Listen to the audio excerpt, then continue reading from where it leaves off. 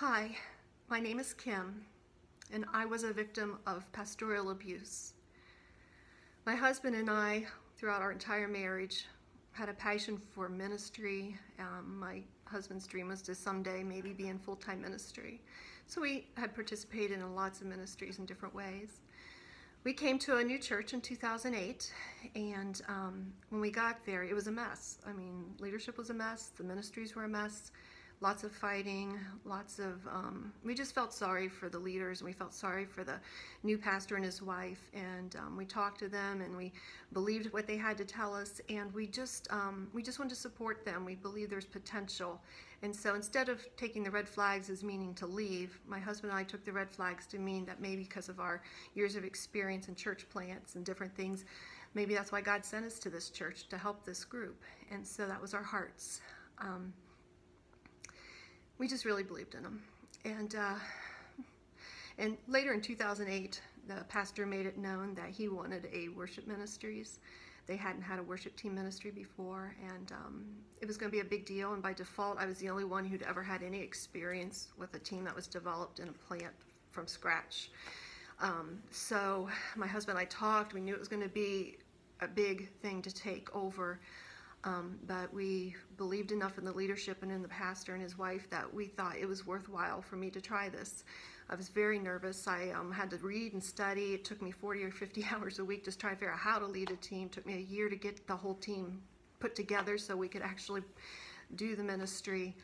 And the leaders told me, the elders told me to just go to the pastor. He is the one that you will get your mentoring from. You're the one you'll plan the services with. He'll be the one who'll give you the spiritual encouragement. He's the one you report to.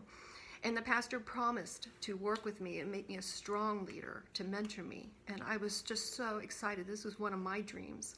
I've always loved worship and music. And so that's how it went. And we met once a week on Thursday mornings with the secretary outside the door for years. And for the first 3 years. And then my husband decided he would like to go ahead now and pursue his dream of being a pastor.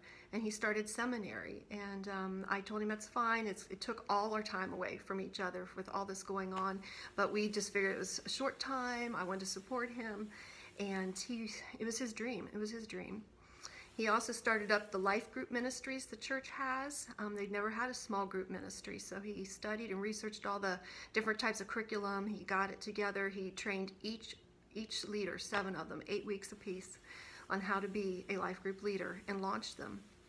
He was over all of that. He was also going to seminary, working full-time, teaching his own life group while I hosted at our home, and he was teaching a adult Sunday school class at church.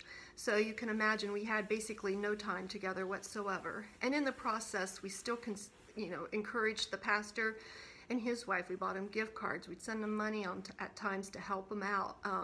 We'd take them out for dinner. We'd babysit their kids. We'd write them letters to encourage both of them. Our hearts were there, and that's what we did. That was our first 3 years. But finally, some things came crashing down on me from my past that I thought were gone. Some deep hurts and family issues came up. Both my grandparents died within about 1.5 years of each other. My autoimmune disease kicked up, and I was in complete pain and agony every day. And the ministry issues, I mean, the people that were taking my decorations, people who were fighting because I wasn't using the hymn books, I was using PowerPoint. People who were upset I sold the choir robes. I wasn't incorporating the bell choir into the regular service. I mean, there were so many people angry and coming at me during this transition. So pastor, he became my mentor. He became the person I had to go to. That's who I was told to go to. I trusted him. So when the family issues occurred, I went in depth, and I thought, he's got 3 degrees, 3 master's degrees from a very prestigious seminary, one being in Christian counseling. And so it just seemed the reasonable person to talk to about these things. I would have never talked to anyone, especially a man, about these issues ever if they hadn't had, not even just a pastor, even having the degree of biblical counselor. I just trusted. I told my husband I was discussing these issues with my pastor, and he understood, and he was happy about it. He was glad. He goes, good, you're getting help. But I was just drowning between the health and all that. I was exhausted. And so the pastor said he would mentor my husband so we'd have more time together. He would meet with him every other week for 2 years, and then he would become an ordained minister. When he said that to us, my husband and I just grabbed each other. We hugged each other. We were like almost in tears. We were so excited that he would be able to live out his lifelong dream of being in full-time ministry someday. It was just a dream come true.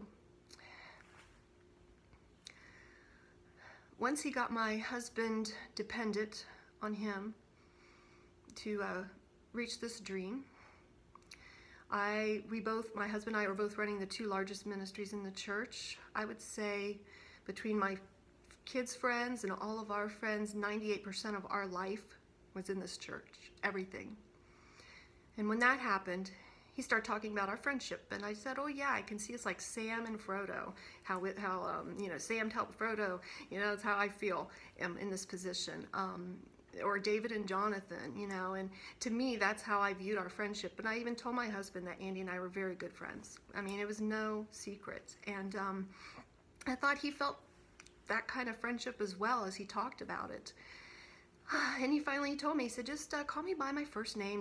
I don't like it when people call me pastor. I don't like when people assume that I should pray at a gathering because I'm the pastor.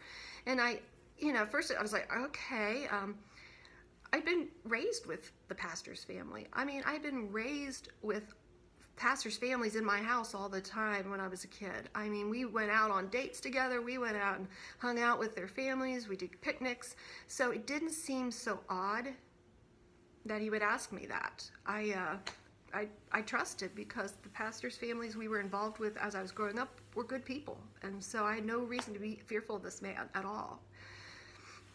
And so I did that out of respect and in our friendship. Then when he started pushing for a little bit deeper, I asked him, I said, is this okay? Is this in the Bible? Can we be that close of friends? And he said, oh, I don't see anything wrong. And he alluded to someone in the church, a leader in the church, who was mourning the loss of his married female friend who had passed away. And I thought about it, and I thought, well, okay, it seems okay. It's okay.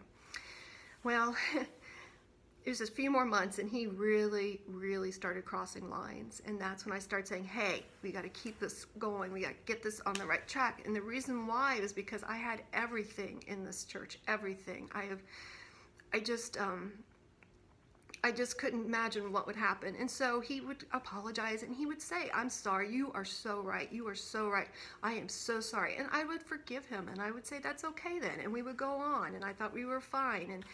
And I was friends with his wife and his kids, and I just, my husband and I both, we felt like we all were friends. And then he started crossing lines months later after that into 2012. And he begged me to just let him express something and then just let it go. Just let it go. Right now, I'm thinking, my husband is dependent on you. Our whole family is in here. Everyone I care about is here. And now you're pushing. And he called hotels and got me flowers where I was staying once while he was sitting next to my husband at a pastor's conference. And he sent letters, and I just was, oh my gosh. I mean, I needed his encouragement. I think I was emotionally enmeshed with him because of the things I'd shared, hoping he was helping me. And it seemed at first he was helping me. And so I let it go. I let it go. I thought, I won't let him do anymore. I needed his encouragement, his mentoring. I just thought that's what I needed. And then later that year, he started pushing sexual fantasies and writing those to me, and talking to me. And I said, that's it. I said, that's way over the line. That's way over the line. And he said, you know what? You're right. You're right.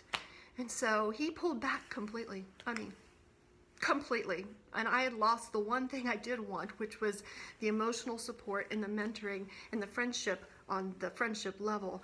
And so I told him I wanted to see a counselor. He said, hey, I don't think they're going to understand this whole situation. I can help you with it better than they can because I understand it all. I was devastated. And then I said, well, I want to tell my husband. Maybe he'll understand this and I can, tell him and get support. He said, oh no. He goes, if he does not understand our friendship, he doesn't get it, I'm going to lose my church, my family, my friends. He was so worried about losing all his things. And I just took a deep breath. I was so depressed. And I just said, okay, it was just words. It was just words. Is it worth destroying all these lives, this church, everybody over words? Is it worth it? And I guess I said no. And I didn't know who to go to. I mean, he was on the radio. Every Christian counselor would have known him across town. I really felt trapped. I felt trapped. And I didn't want to kill my husband's dreams. And I didn't want to hurt my children. So he backed off for quite a while and apologized, but then he started crying and feeling bad and missing this and that and all this and that. And I said, okay, let's talk again. I'm hoping for that emotional encouragement again with my family issues and with the ministry and all that stuff. And so I let him slide a little bit here and there, and he'd keep apologizing. And I said, don't do it again. By 2013, he started pushing hard for a more physical relationship. And in May, he actually came to the park and said, hey, I'm here. It's the first time we'd ever seen each other outside of church. And we sat and talked. And then later that day, I found out he had driven to my court. I hadn't seen him. I was working in the yard and had watched me. And I walked in the house and got this sobbing email saying, you should be my wife. And my heart just broke that he was so hurt. And it was just such an odd thing. And so when he went on his trip that month, I said to my husband, I said, honey, I want out of here. I was crying. I was trembling. I was holding on to him and just praying the Holy Spirit would speak through my tears and just say, get her out of here. Get her out of here. And he just didn't understand. He didn't know. And I couldn't get the words out. And I was so afraid that, were people going to think I wanted this? Were people going to think that I initiated this stuff? Because I didn't. And was the church going to fall apart? Were my friends going to be devastated? It was so much on me. And I just hoped my husband would say, yeah, let's leave. And then if it just leave and just get it over with. But he didn't. And he said, the ministry issues will resolve, Kim. You'll be fine. And he didn't understand. So that night, or that week, I took a night and I tried to kill myself. I took pills. I took wine. He thought I had the stomach flu. I threw up for 4 hours straight until I passed out. I wanted out of there. I thought it'd be better if I just died and nobody had to hurt and know anything, and everybody could be okay. I was to that point.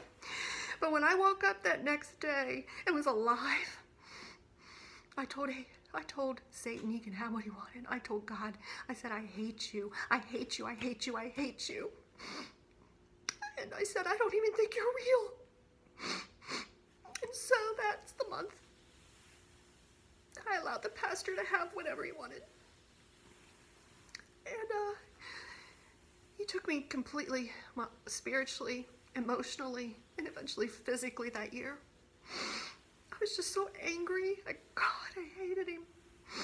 And by October of 2013, I asked my husband, let's go get some counseling. So we did, and the pastor was really upset about it. But I just thought, maybe I can get it out. Maybe I can get the guts up. But it was up at a large church up north, and I couldn't do it. I was too afraid of what was going to happen to everyone. And so I told the pastor I needed 6 weeks off, January of 2014. And he said, and I told him I'm going to a doctor and I'm getting some anxiety medicine. I've never used it in my life, but I can't handle it. And he begged me not to do it. I wouldn't feel the feelings we had and all this stuff. I said, I'm doing it. And I did. And when I got back, I went to another church for a few weeks and got strong again. And when I came back in February, I felt like I could do this. I could push him back, keep everybody happy, put things right, set it right. But it wasn't but a few months of emotional crying and emotional just guilt trips and just kind of like, look, you've already screwed up kind of feeling. And so we ended up back in the same thing. And then the two strings that were keeping me there was my husband and his ministry and his dreams, my kids and their friends, some of the best friends I ever felt like I ever had. So I just let it go on.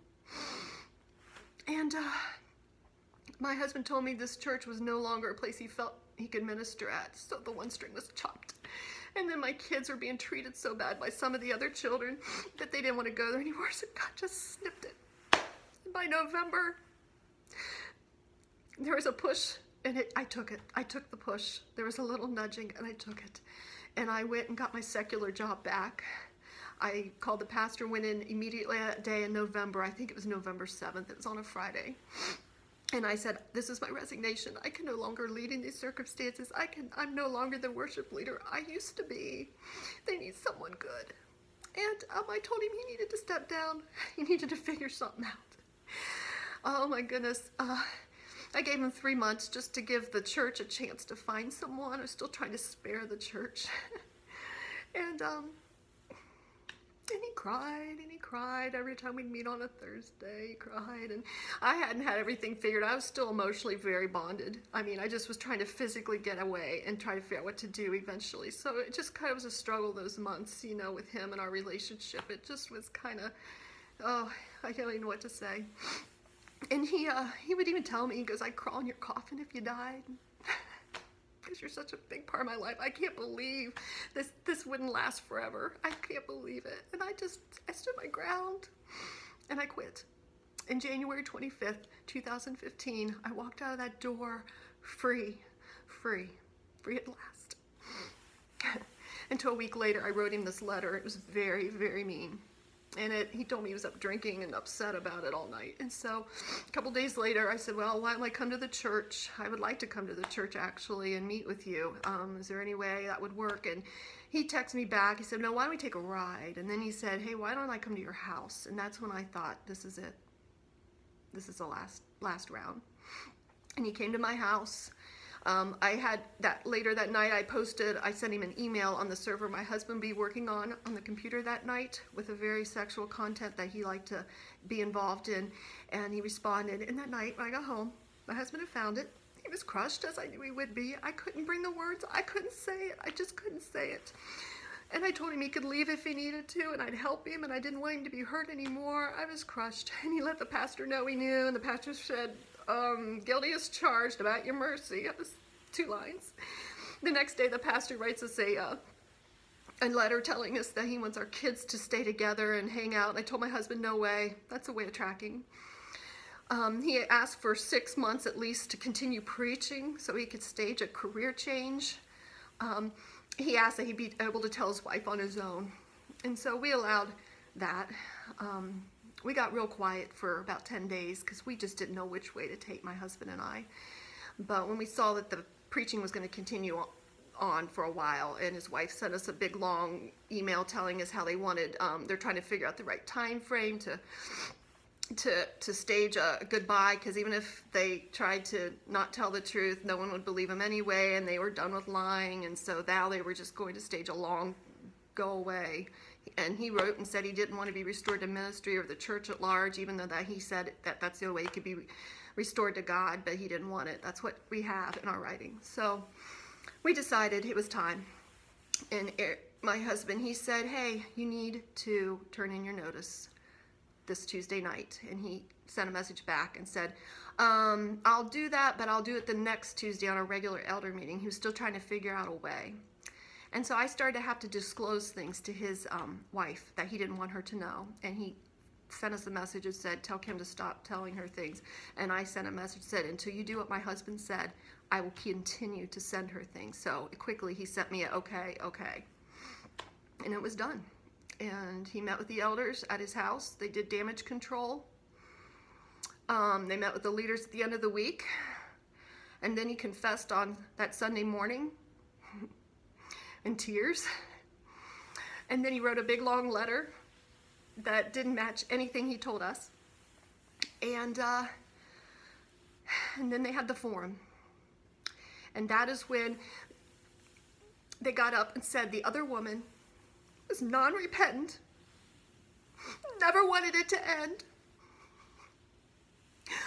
and blackmailed him for something.